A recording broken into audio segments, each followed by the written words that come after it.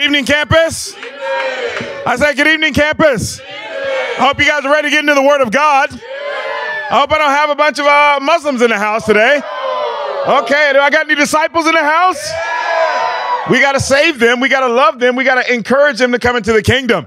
And it's an honor to be with you guys. I missed the campus ministry right there. Missed you guys. And I appreciate a couple of you clapping right there. But we'll get into the Word of God. And perhaps the Word of God will motivate your heart to go out and make disciples. We moved here in 2010, and I was told, don't go down to Peckham. Don't go down there. You're going to get in trouble. You're going to die. So I went to Peckham, 12 o'clock midnight, had an awesome Bible study with a Muslim and baptized him. Romans chapter 1. We started going after arguably the scariest areas of London. The atheists at UCL, the Muslims down in South London, and God smashed all those idols. Amen. The Bible says in Romans, I so love Paul, he calls himself a bondservant, and he says this here in verse 16. He says something that I wonder if you believe. He says in verse 16 of Romans chapter 1, for I am not ashamed of the gospel, because it is what? The power of God. Amen. That brings salvation to everyone who believes. Amen. Paul comes to all of those who would be in Europe. And of course, we know that this book here has the word God in it every 46 verses because they needed God. They didn't have the right God, so they needed God. And he came to a place they didn't really believe in God. And every 46 verses, he says God more in this book than any of his letters. Every 46 verses, he says the word God. Dare we say the Europeans need the word of God. And as he gets down to verse 6, he says, I'm not ashamed. I hope you are not ashamed of the gospel. Because if you are, you're unqualified to be a disciple. Title of the lesson is Islam, the Doctrine of Deceit. Islam, the Doctrine of Deceit. The hadith makes it clear that Muslims are allowed to lie to unbelievers in order to defeat them or to protect themselves. There are several forms of lying that is allowed in Islam. There's taqiyya, saying something that isn't true as it relates to Muslim identity. That's a Shiite term, so it's mostly the Shiites that do that.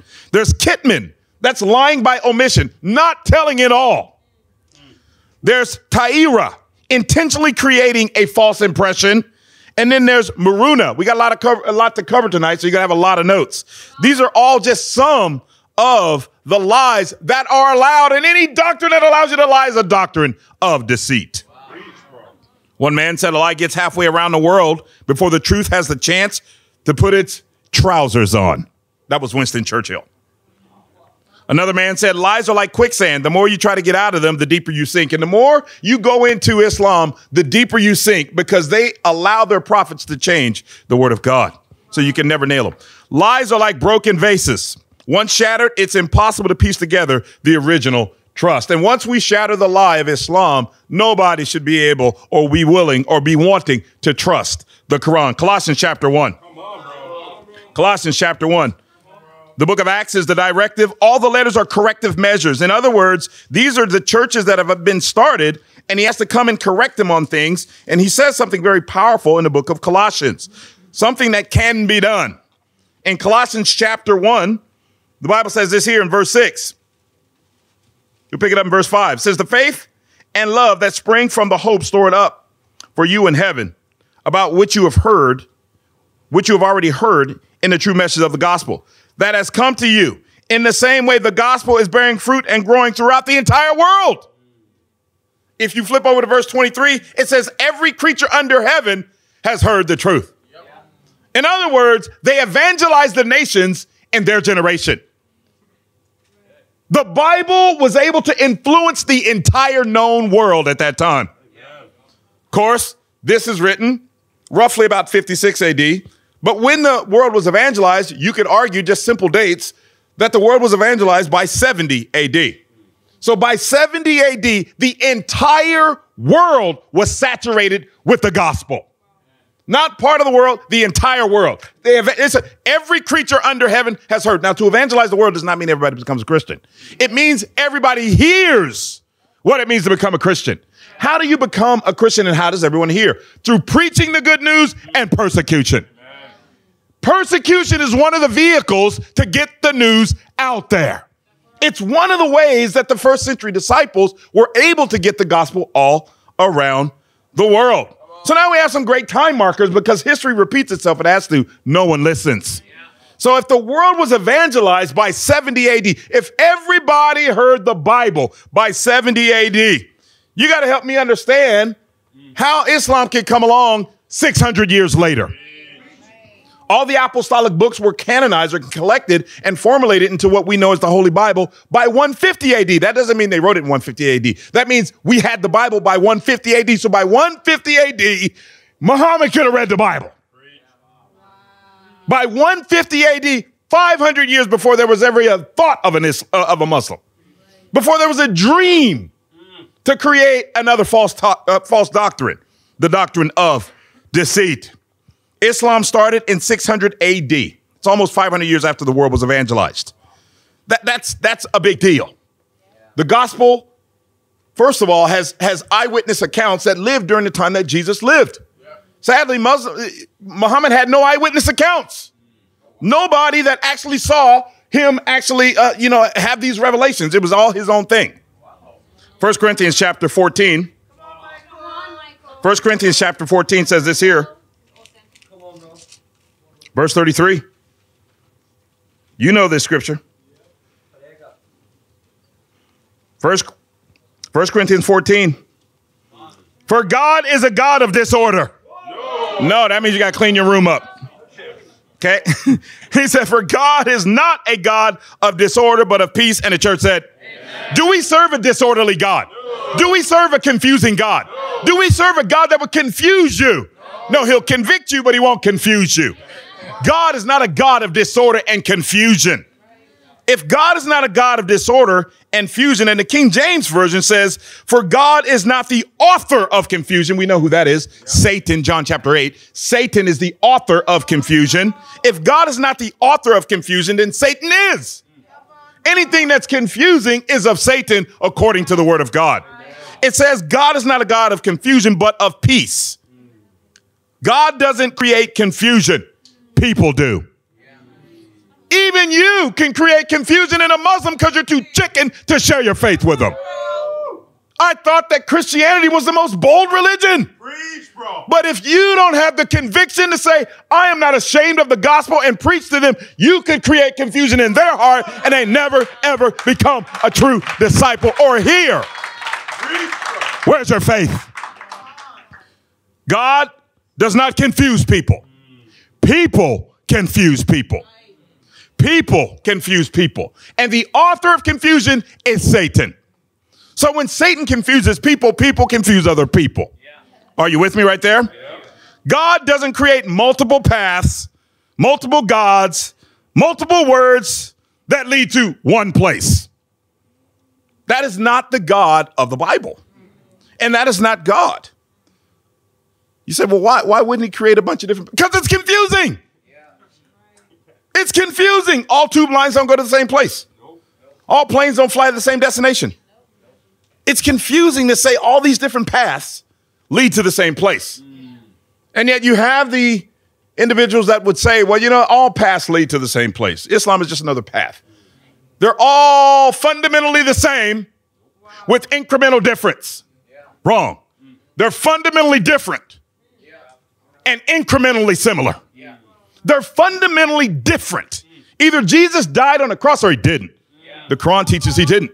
That's a fundamental difference.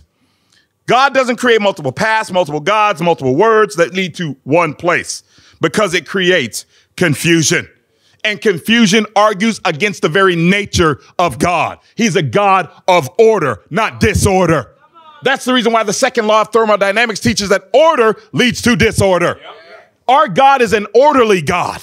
The God of Allah, the God of the Quran, is disorderly. The Quran teaches that the sun sets in a muddy pond in Surah chapter 18. That's confusing. That's very confusing. And there is no, there is no, that would just, analogous. There's no, that's what it says. It's very confusing, scientifically confusing.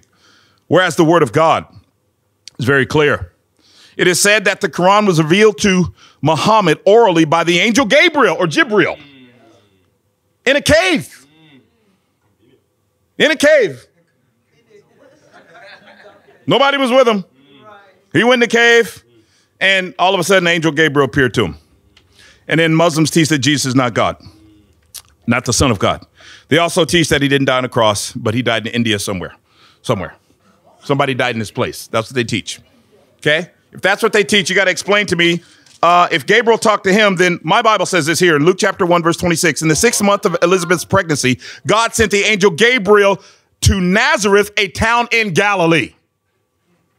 Galilee. Now you skip down in the verse, in verse 37, it says, even Elizabeth, your relative, is going to have a child in her old age, and she who was said to be unable to conceive in her 6th month, for no word from God will ever fail.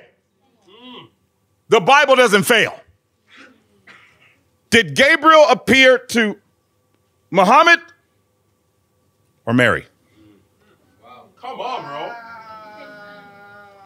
This is approximately 2 AD. This before the world was even evangelized. God revealed through an angel, Gabriel, that Jesus would be called the Son of God and that Jesus would save the world, not Allah. In John chapter 14, in verse 6, Jesus says himself, I am the way, the truth, and the life. No other path to God besides me. Either that's true or that's a lie. So now we have to deal with what's called the Quranic confusion, which is called a delusion. The Quranic confusion, which is called a delusion. Muslims say this here. They say the completed word of God is the Quran, and Islam is God's final revelation. That God, he gave you a little bit with Jesus and everything, but then 600 years later, he had to, he took about 500-600 years to figure out what he wanted to say. And he said it to a guy in a cave by himself. Nobody heard from him. He just went in a cave by himself, and God finished what he wanted to say. Okay, so you're telling me that God wasn't completed with his word, with the Bible. With the Old and the New Testament, you're telling me that you believe God wasn't completed with what he wanted to. His revealed word to mankind was incomplete with the Old Testament and the New Testament. So the Quran fulfills the word of God.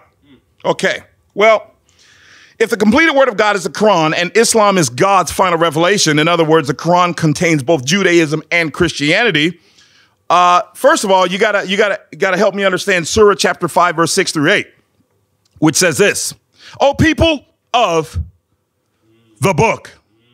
Who are the people of the book? Christians and Jews. So the Quran talks about Christians and Jews. O people of the book, you have nothing to stand on unless you observe the Torah, Old Testament, the gospel, and what has been revealed to you from the Lord. Oh my goodness. The Quran teaches to judge by the gospel of Jesus. Preach, bro. The Quran teaches you need to judge by the Old and the New Testament. If the Quran says you got to judge by the Old and the New Testament, it says, O ye people of the book. Again, it's talking about Christians and Jews. It says you have no law to stand on unless you obey the law of the Gospels, the Bible. So most Muslims believe in the Bible. So if we are to do what the Quran says and go back to the Old and the New Covenant, then if we go back to the Old and the New Covenant, there's a problem. It leaves no room for another revelation. Wow. Say, well, where'd you get that from? Well, let's do what the Quran told us to do. Didn't the Quran tell us to go to the Bible? Yeah. So let's do what the Quran told us to do. Let's go to the Bible. In Jude chapter, let's talk to Jesus' brother. Jude chapter 1. How do we know there's only one revelation? Well, Jude says this here. In verse 1, chapter 1, verse 3 is only one chapter. In the back of your Bible. Jude 1, verse 3. Says he found it necessary to write appealing to you to contend for the faith. He says you can't be a pretender, you got to be a contender. He says to contend for the faith that was once for all delivered to the saints. Right here, the brother of Jesus says there was only one revelation. And it was once for all. That means nothing else is coming. There's no other revelations according to the Bible. Hey, you just told me to judge by the Bible. I did. It says there's no other revelations coming. You just told me with your Quran that the Quran points to the Bible. You just told me also that the Quran is the final revelation. Well, how come the Bible says the Bible's the final revelation? Which is it? Is the Quran the final revelation? Or is it the Bible the final revelation? Well, you told me the Quran teaches me to go to the Bible, which says it's the final revelation. So the Quran says to obey the Bible. Since the Quran says obeying the Bible is what the Quran teaches, then the Quran is false. Because the Quran says it makes no mistakes. And the Bible says there's one revelation, once for all. It's done. But the Quran teaches that the word of Allah makes no mistakes. But it just told us to judge by the gospel of Jesus, which is once and for all. But you just told me that the Quran is the final revelation. And then the Quran teaches to judge that there's no word of Allah is corrupt. And so when I ask you why you don't follow the Bible, the Bible's corrupted. Wait a minute. The Quran told me to judge by the Bible. So I'm judging by the Bible. And the Bible says there's once for all. There's only one revelation, but you tell me there's another one. And now I'm going to make another judgment according to the Bible. The Bible says that Satan is the author of confusion, not God. So you're confusing me now. And since the Quran told me to go to the Bible, I'm going to assume that it's not me that's confused, but you, a person under the influence of the author of lies, Satan, the devil. So if the Bible is true, the Quran is false. And if the Quran is telling you to obey a corrupted document, it's still false. If it's telling you to obey a corrupted document, it's still false. If it's telling you to obey something that's wrong, it's still wrong. I'm here to tell you that God predicted that this would happen. I'm here to tell you that God knew that somebody would come along and make up a story. Galatians chapter 1. God knew somebody would come on with some fake Air Jordans, claiming that they're the real deal. God knew somebody would come along and say, I'm the king, without the ring. For those that play basketball, you know what I'm talking about. We love LeBron. He's the 9th best player in the world. He's great. He's great. He's just number 9. Maybe 8. God predicted this. Let's go to Galatians, not chapter 5, verse 19. We normally let's go to chapter 1. Okay, Galatians chapter 1. Sorry about that. Galatians chapter 1. Galatians chapter 1. Okay, here we go. Verse 6. I'm astonished. I'm astonished. I'm astonished that you're so quickly deserting the one who called you. You know, I pray that as disciples, you're not so quickly deserting. He says, I'm astonished that you're so quickly deserting the one who called you to live the grace of Christ and are turning to a different gospel, which is really the same gospel. Any other gospel against the gospel of Jesus is no other gospel. He says, which is really no gospel at all. Evidently, some people are throwing you into confusion and are trying to pervert the gospel of Christ. But Paul says, even if I fall away, he says, I'm doing the sermon, and if I fall away, I'm teaching you the truth. But if I tank on you guys and I get confused and start sounding confusing and, it's the mess, don't follow me. See, God doesn't confuse people. People confuse people. So if you're confused by people who are under the influence of the author of lies, Satan.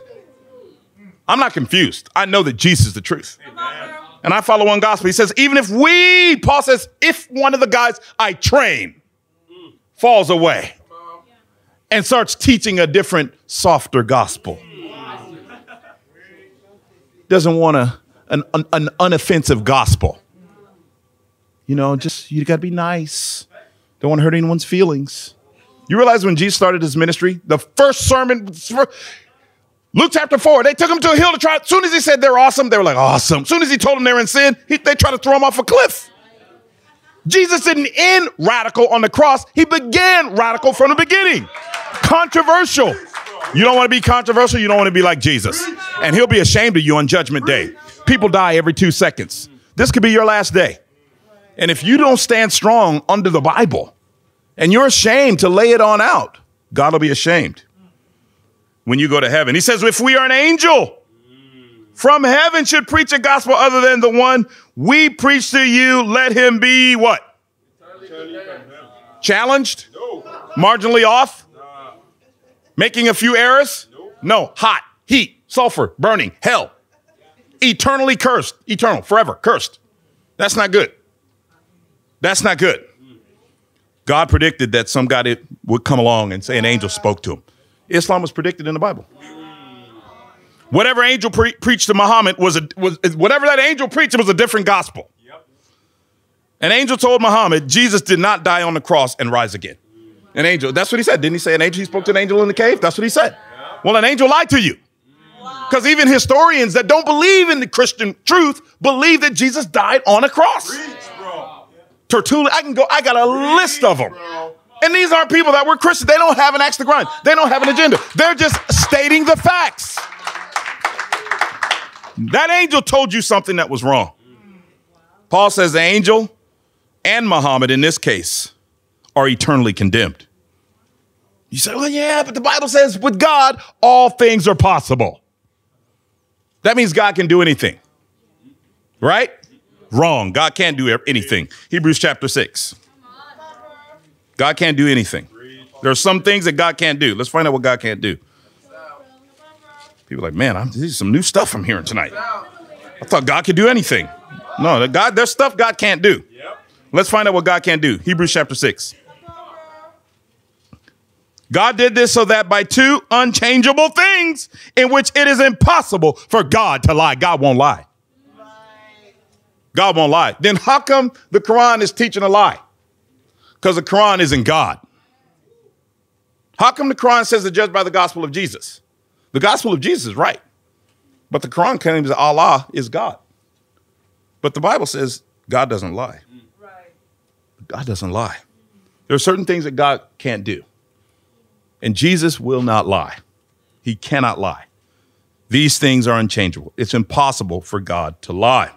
So either Muhammad's lying, his people are lying, somebody's lying. But it's not God. It's not God.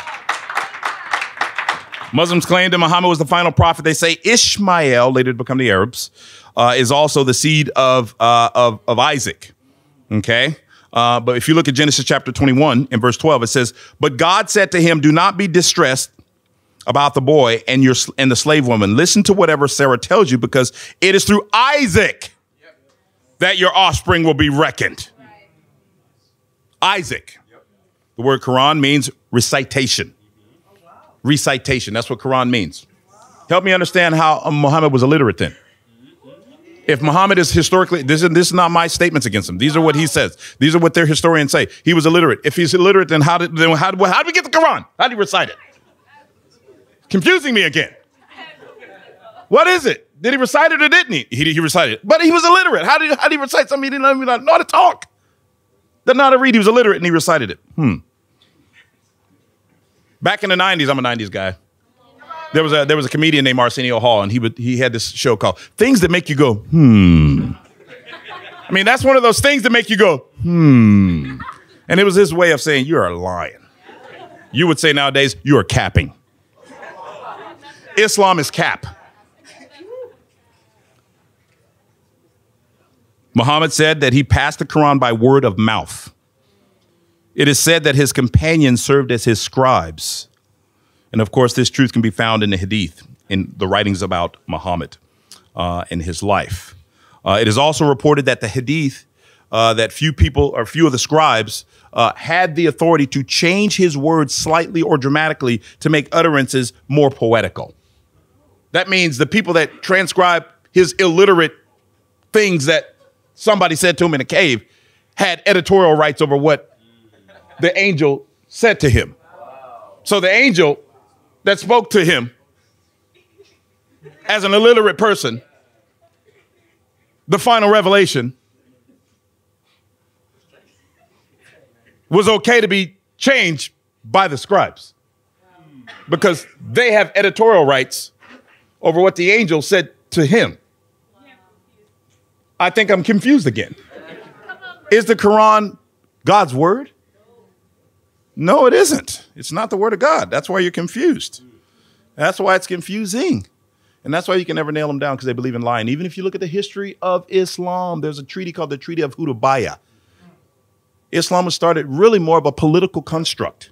And when he tried to get into Medina, when he tried to get into, it would be like Northern Ireland going, I'm going to back into the Brexit. I'm back in. I'm going to, you get some guys from Northern Ireland. They're going, and then the Europeans are going, listen, we have the whole EU. We can like nuke you in a second. What do you want? We just want to be in. So, okay, you're allowed in. And once Muhammad was allowed in, he recruited people, and he used the freedom and the peace, the Treaty of Hudaybiyah. He used the peace to gain his following. And instead of being grateful to be allowed in, he created a militia and he sacked the country. And it was called the Treaty of, they signed a treaty with him, the Treaty of Hudaybiyah, but he lied. And so this got introduced as part of Islam. It's okay to lie. Wow. It's okay to lie. Wow. Muslims claim that the Quran was completed, or the Quran is similar to the Bible and is to be added to the Bible as God's completed word. It's very clear. Muhammad himself, he says this, Muhammad himself was instructed to double check his revelation with the Bible. Surah 10, verse 9.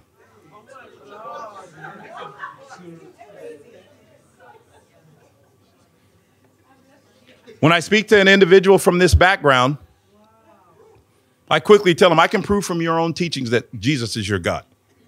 Not Allah. Jesus is your God. One of the names of the God of Islam is Al-Haq, Surah 22, verse 6 through 7, which means in Arabic, the truth. Yep. But the Bible says in John chapter 14, verse 9, Jesus says, I am the way, the truth, and the life. Jesus is your God. He is your Al-Haq. Another name for the God of Islam is Al-Baheth, the resurrection. Did Jesus say in the gospel, I am the resurrection? Yes, he did. John 11, 25 through 26, Jesus says, I am. Not I'm going to be. I am. That's eternity. Now I was created. I am. I am the resurrection. That means I'm not going to be the resurrection. He was the resurrection before he resurrected. That's because God's outside of time, space, and matter. I am the resurrection. He was the resurrection before he resurrected. He is your Al-Baheth. Another name for the God of Islam is Al-Awwal, the first. We know Jesus is the Alpha. Another name for the God of Islam is Al-Akhir, the last. We know Jesus is the Omega. Revelation 22, verse 13. I am the Alpha and the Omega. Another name for the God of Islam is Al-Malak, the King of Kings. We know in Revelation chapter 17, verse 14, Jesus is the King of Kings. Another name for the God of Islam is Al-Hadi, the gate. We know in John chapter 10, verse 9, Jesus says, I am the gate, and anyone who enters through me will be saved. Another name for the God of Islam is Al-Nur, the light. In John chapter 8, verse 12, Jesus says, I am the light of the world, and if you're a disciple, you are the light of the world. All these verses, clearly, Jesus is your God. Muslims say Jesus didn't say he was God, and the Bible never said he was God. Bible never says that. Let's go with yours now. Let me do it with you guys. You mess up my. Let's use your. Where in your Bibles did Jesus say he's God? Oh, thank you for asking. Titus chapter 2, verse 13. While we wait for the blessed hope, the appearing of the glory of the great God and Savior, Jesus Christ. Titus 2, verse 13 says Jesus is God and Savior. You can read that to the Jehovah's Witnesses as well. Oh, that's only one time. That's only one time. No, that's not enough. Okay, 1 John chapter 5. 1 John chapter 5. We know also that the Son of God has come and he has given us understanding. God will give you understanding so that we may know him who is true. And we are in him who is true by being in him, the Son, Jesus Christ. He is the true God and eternal life.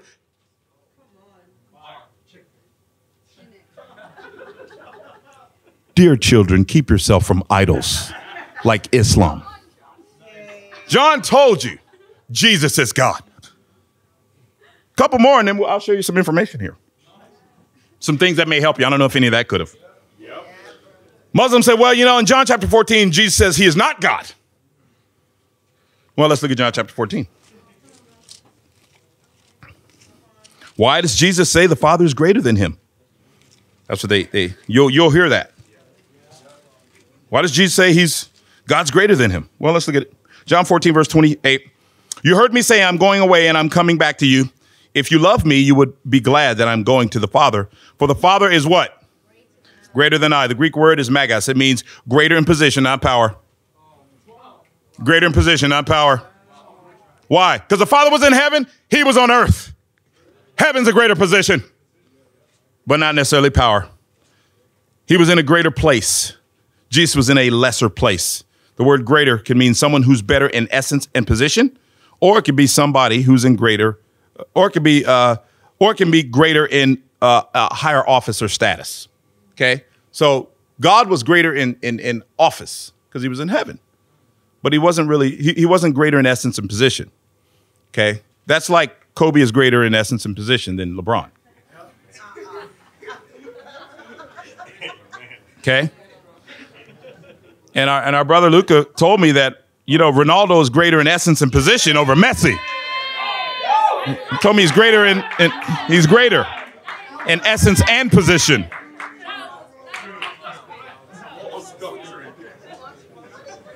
The greater that Jesus is talking about is greater in office and status.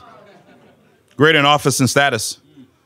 Paul Busari is the East Region leader, soon to be a super region leader. Kane Taylor is trying to make intern.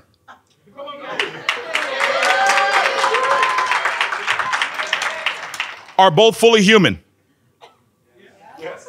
Can you guys? You got to support your brothers here, right there. Okay, they both are fully human. Are you required to give them? Do they get the same dignity? Yes. Do they have the same purpose? Yes. Do they have the same power and value in the eyes of God? Yes. Exactly. God doesn't show favoritism. God doesn't show favoritism. Romans chapter 2, verse 11. So when he says greater, he says he's in greater position. He's in heaven, I'm on earth. But Jesus is fully submissive to God, but equal to God. Submission is what equals do. That should be for the sisters. Amen. Submission is what equals do. He was fully submissive and fully equal. Let's finish this one now. John chapter 14. John chapter 14. Just a couple of things here. Verse 12. How do we know greater? Well, you know this scripture. In verse 12, it says, very truly I tell you, whoever believes in me will do the works I've been doing. He will do what? It's the same Greek word. Even greater things. Did they do greater things? Greater in quality? Did they do greater in quality than Jesus? No. Greater in quantity. How many people did Jesus baptize and convert? How many were in his ministry while he was on earth? 120. How many did the disciples? 40 days after, 3,000 got. They did do even greater things in quantity. But nobody could do something greater than Jesus. What are you talking about? You can walk on water? What are you talking about? You can do something greater than that? He wasn't talking about better than him. And he uses the same greater. The word here is the same in John chapter 14. So you tell Muslims that. I hope you guys caught that right there. I got so much other stuff to say, but I'm not going to say it. Okay,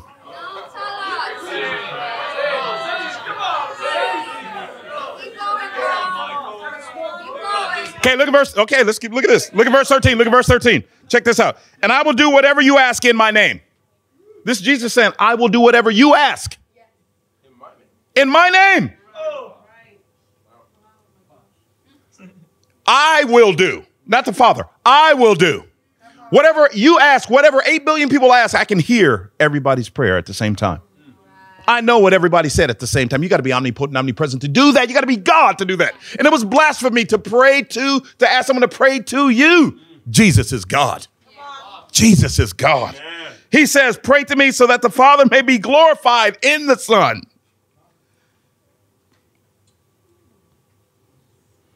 The Quran teaches that all invocations must be directed to God alone, because only God can answer prayers.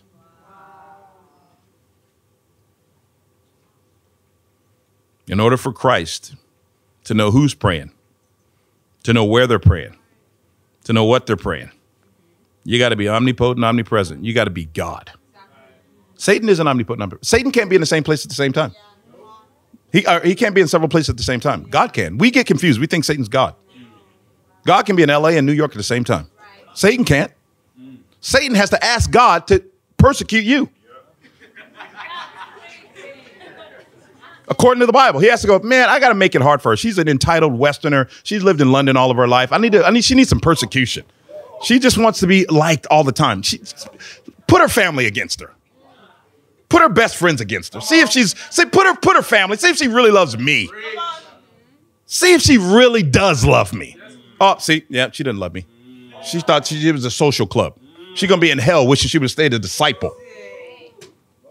God allows Satan to test you. My mom came after me. I got baptized. I was going to clubs, nightclubs, sleeping around. My mom said nothing. I got baptized in the kingdom of God. Oh, it's a cult.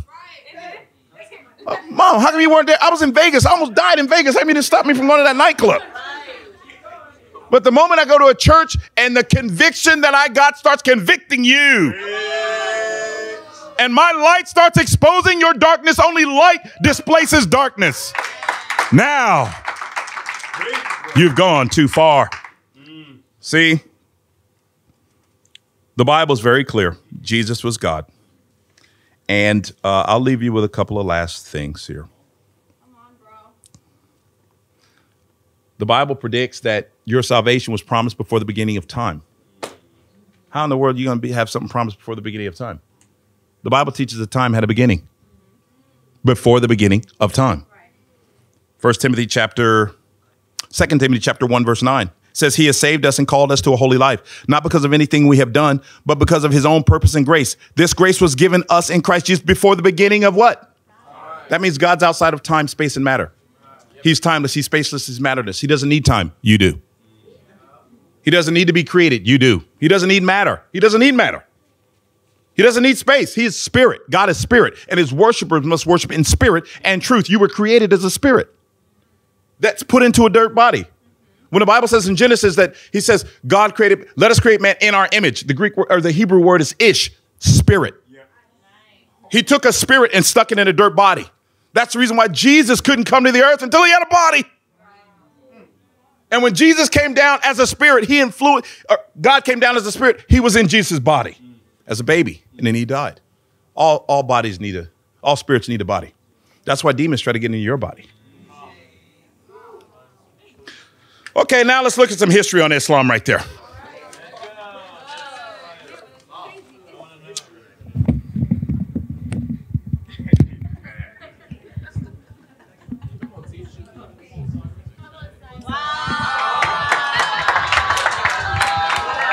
Good to great, right? We got to go from good to great. Can we go from good to great? Okay, get through the Michael Williamson part. Okay, okay, check it out. Second largest religion in the world.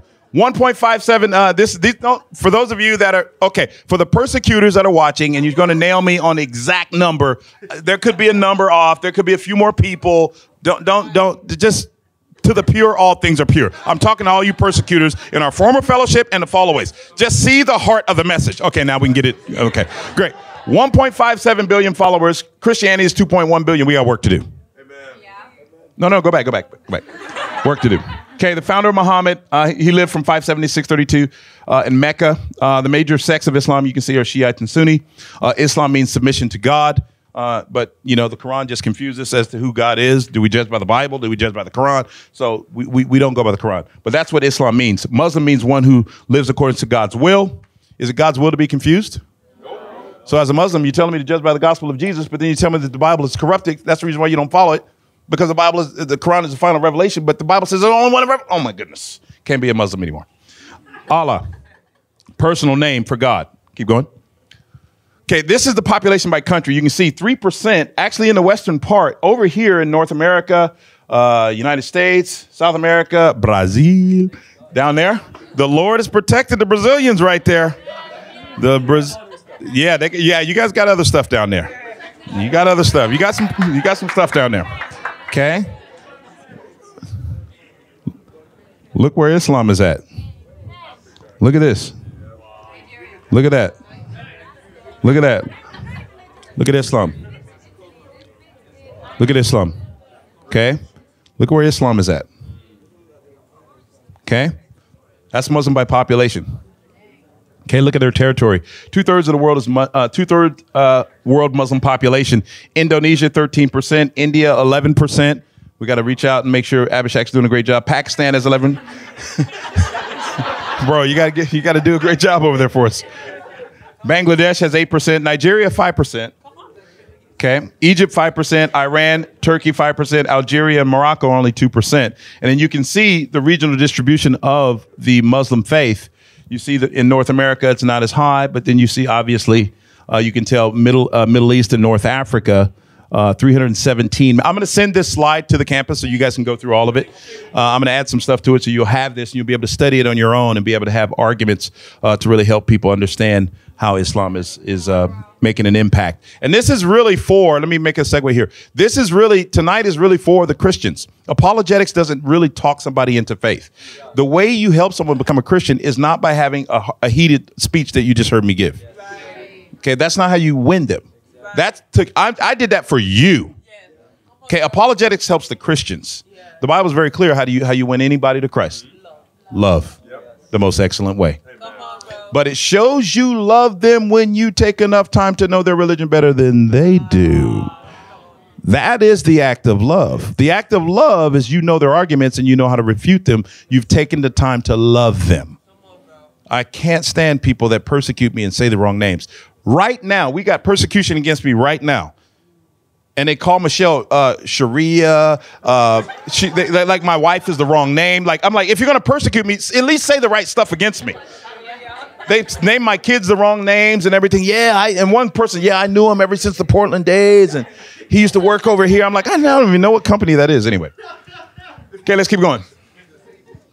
Muslim territory, 1.8 billion Muslims worldwide. That's a lot of people. Estimated 24% of the world's population. That's 7.5 billion. These are numbers in 2017. So we have about 8 billion people in the world now. So the numbers, they say, have gone up. A fifth of the world's Muslim population, more than 3 million, live in countries where Islam is not the major religion. That's huge. Where it's not the major religion. Right? And as we talked about in our atheist lesson, one of the issues with the impact of Christianity that we need to talk about a lot, it isn't that people don't know the truth or can't find the truth. One of the issues with Christianity is Christians. Most people, they go, you invite, as soon as you say, I'd like to invite you, they start thinking of the hypocritical Christian. And so we've got to have a great example. You don't need everyone's approval. You don't. You don't need everyone's approval. Be a true disciple. God is testing you. Just stay faithful. You'll be better. He's making you a diamond. Less than 20% of all Muslims live in the Middle East. 10 to 13 are Shias. 87 to 90% are Sunnis. You should study out the difference between, I don't want to go too long, but study out the difference between the two. Okay? Origins. Islam springs from Judaism. They basically went through Judaism and took stuff. They just took stuff from Judaism and made another religion. The Bible vaguely predicts the phenomenon that is Islam. Of course, I read the scripture. Muhammad looked to Abraham as one who practiced Islam's submission to God, referring to Ishmael, Genesis chapter 16. But of course, I read the scripture earlier that really kind of refutes that. Born in 570 AD, Mecca, orphan at the age of 6. That'll put some challenges on you. If you're orphan at the age of 6. Raised briefly by his grandfather until he died, then raised by his uncle. At 25, he led caravans of successful businesswomen, including his eventual wife, Khadijah. And I don't want to go to the age of the individuals that he married and all of that, but it's pretty embarrassing. He was so successful, he proposed marriage. She proposed marriage to him. She was 40 years old, and he was 25 years old. They were married for 15 years, after which Khadijah died. Then Muhammad started having multiple wives. It's okay to have multiple wives, right? Sisters? Anyone want to say Allah is Lord? You want to hear what's embarrassing? You want to hear what's embarrassing? Last year, a sister that was in this meeting fell away and married a Muslim. She probably sat through meetings like this and took no notes.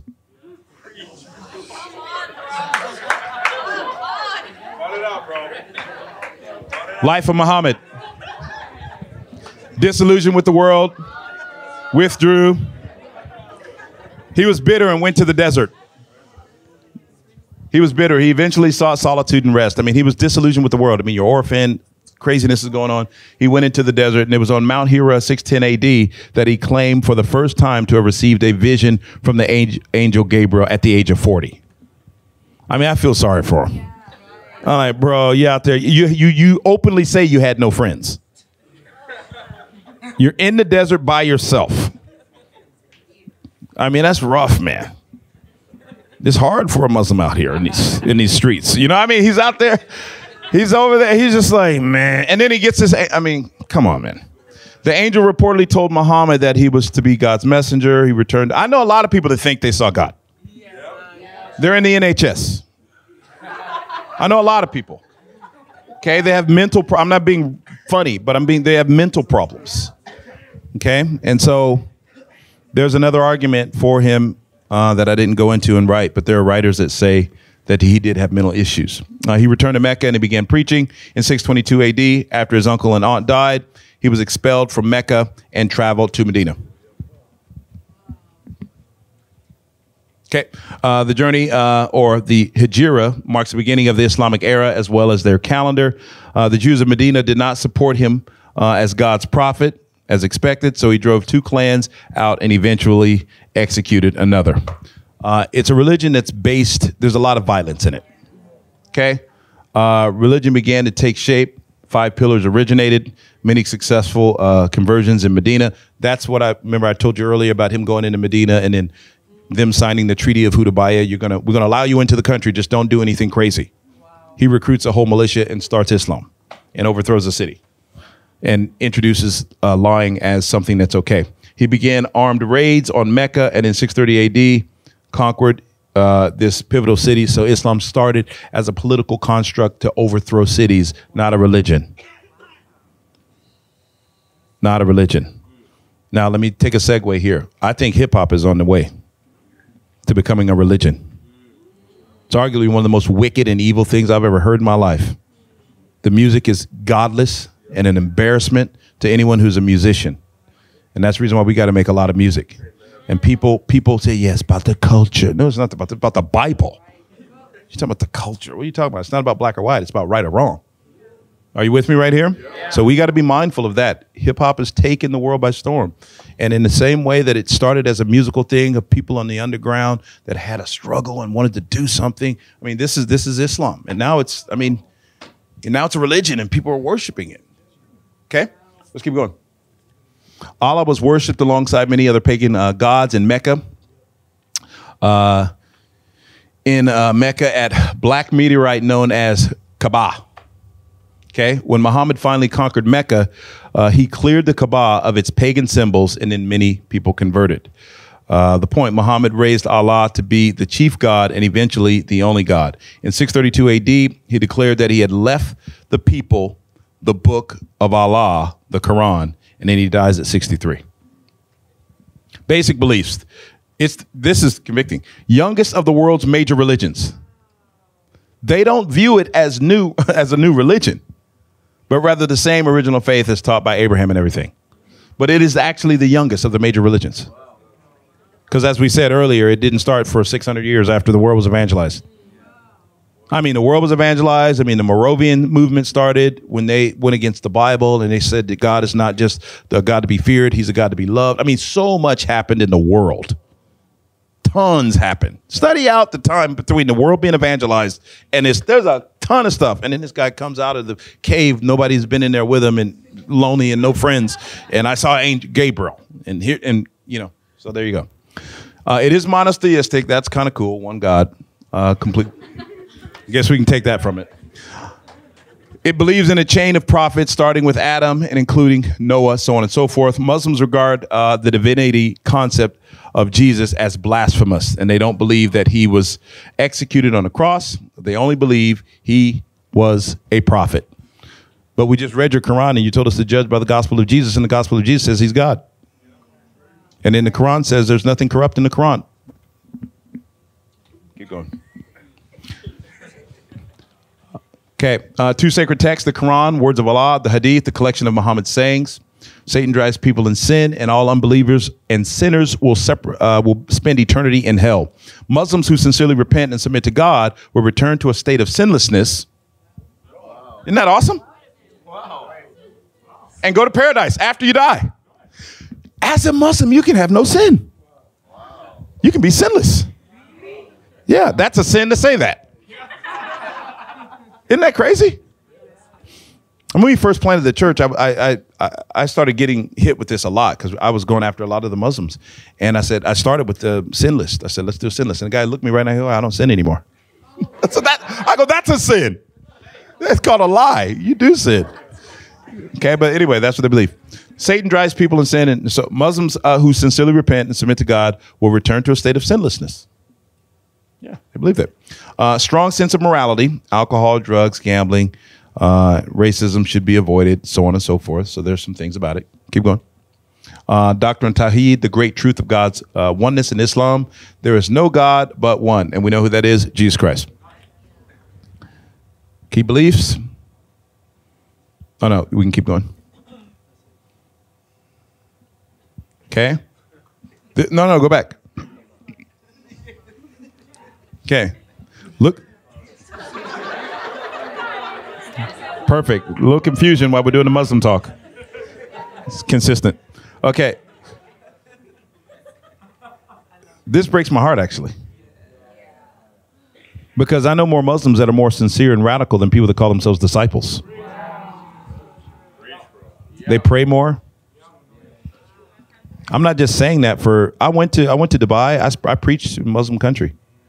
And I was like, why does it feel more spiritual in a Muslim country than in London? What in the world is like, it's clean. I don't smell cigarette smoke. I haven't been bumped by a little old lady. Respectful. I'm like, wow. And all these people are not going to make it. Are you grateful that you're a disciple? And that you're not amongst these individuals that sincerely think that they're worshiping? I mean, crazy. The 5 pillars of Islam. Okay. Shahada, Salat, Psalm, Haji, and Zakat. You'll get all of these in the slides. Okay. Go back one more time. I mean, children. You know what I mean? Women. If you go through what the Quran teaches, you know what the Quran teaches? Women are less than men. You're not equal to men. Isn't that sad? And people believe this. We have more than 1 billion people believe you're not equal as a woman, as a sister. And men who, I mean, we got work to do. Okay, yeah, that's a good documentary of one's Muslim pilgrimage. The Hajj pilgrimage to Mecca, 5 pillars of Islam. 2 million Muslims make a pilgrimage each year. That's their GLC.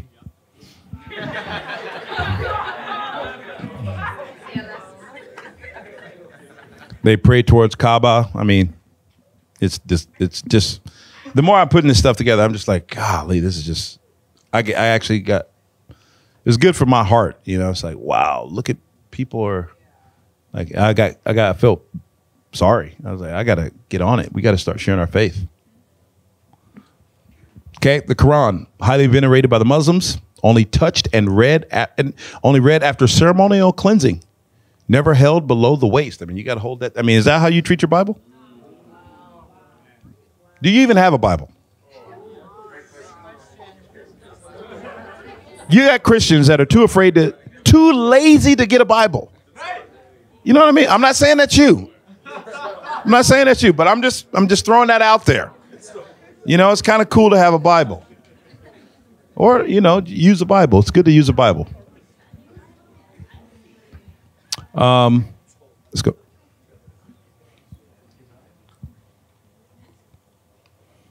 Okay, the Quran is a book of guidance. Quran is a guide, rules to live by. This life is a preparation for eternal life afterwards. It is the utmost importance that the believers be and remain on the straight path and in the end be saved. In the end, that's the part I wanted to highlight. And in the end be saved from eternal wrath of God and receive into God's blessing in heaven. As a Muslim, you don't know when you're saved. Okay, if you're a sold out disciple and something crazy happened and we all died, we wouldn't die. We just trade places. True Christians don't die. I just told you, you're a spirit, right? The Bible says it. We don't die. We just trade places. Does that make sense? That means you're saved now. You're not going to be saved. You're saved right this second. You are a saved disciple right now. Right now, you would go straight to heaven. Don't let anyone talk to you about soul sleep and all that stuff. There's a purgatory. No, you go straight to heaven. Does that make sense? That's a principle out there, soul sleep. I've even had to help disciples with that. Yeah, I think we just soul sleep and then we go to heaven. No, what are you talking about? You go to heaven or hell right away. Right away. Okay? As a Muslim, you don't know whether you gotta. Okay, here's the difference. Let me make it even more layman's. This is Christianity. This is an analogy of Christianity. You walk into Oxford and they hand you a PhD. Day one, fresher. Here's your PhD. And after they give you your PhD, they show you all the courses you got to go through. Okay? But you got the PhD. Just go through the courses. You've got salvation. It's yours to lose if you forfeit it. Islam is the exact opposite. You got to go all these courses and then you'll be saved. Maybe. Christianity says even if you don't do the classes and pass, you still got the degree up front. Thank you, Jesus. It's called mercy. Okay. Arguments for the Quran. It's unique literary style. Did you like the unique literary style? Some things I pointed out tonight.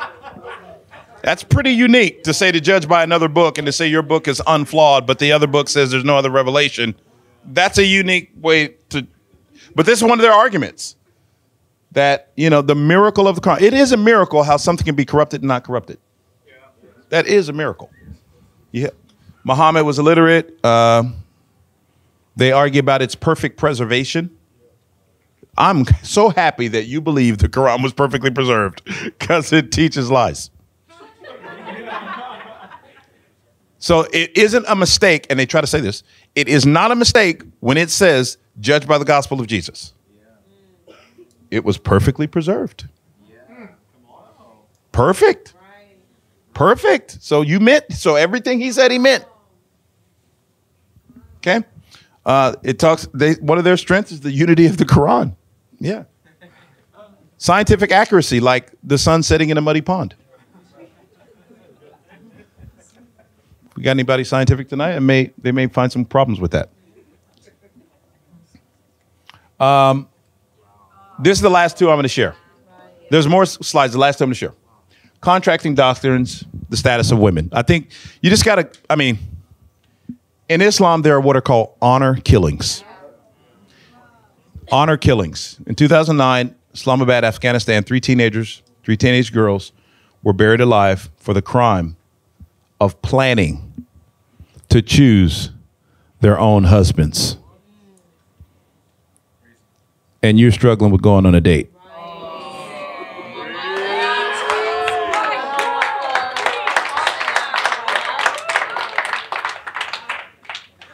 Two older women, a mother and an aunt, were shot to death while pleading desperately for their girls lives to be spared. The executioners were the girls' fathers, brothers, and uncles.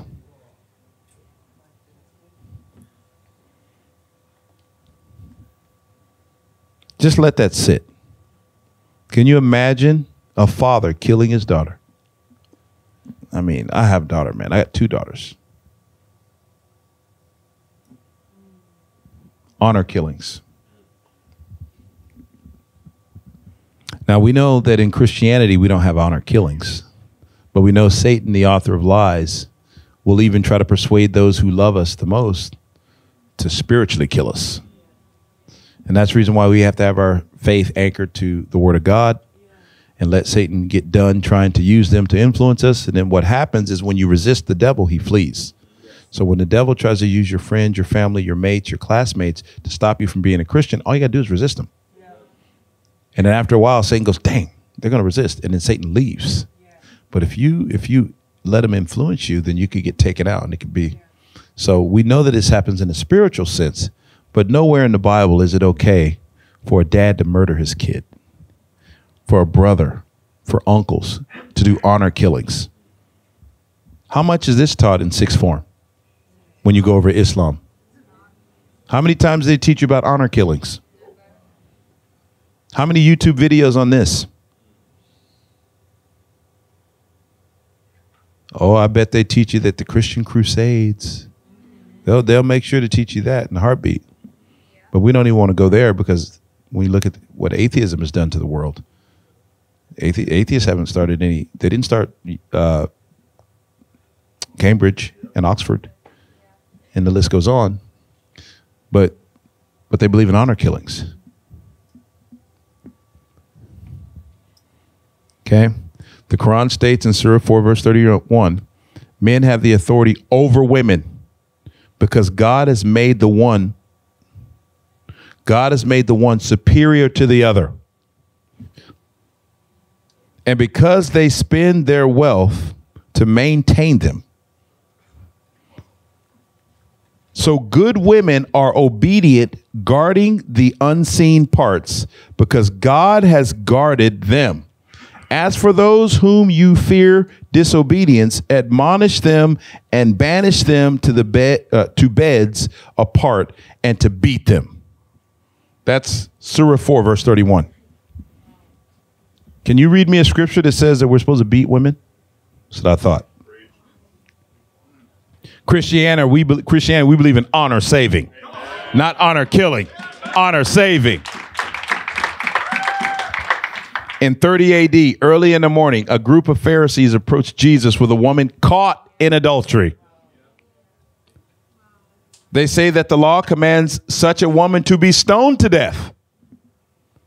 Jesus says, whoever is without sin, cast the first stone.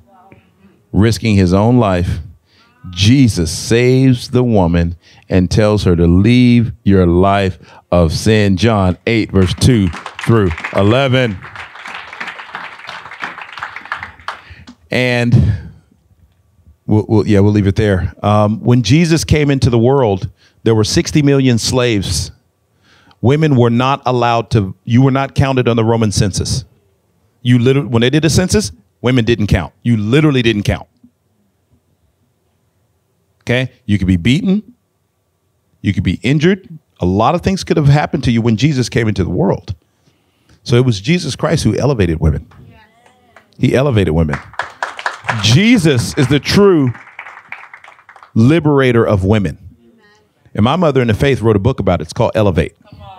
So I want to encourage you, if you're a sister, to read Elevate again this year. I know we read it. Read it again. Read it again. Jesus elevates you.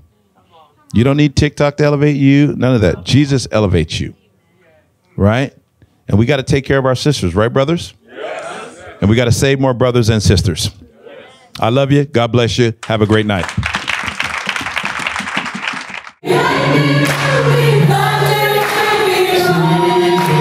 Try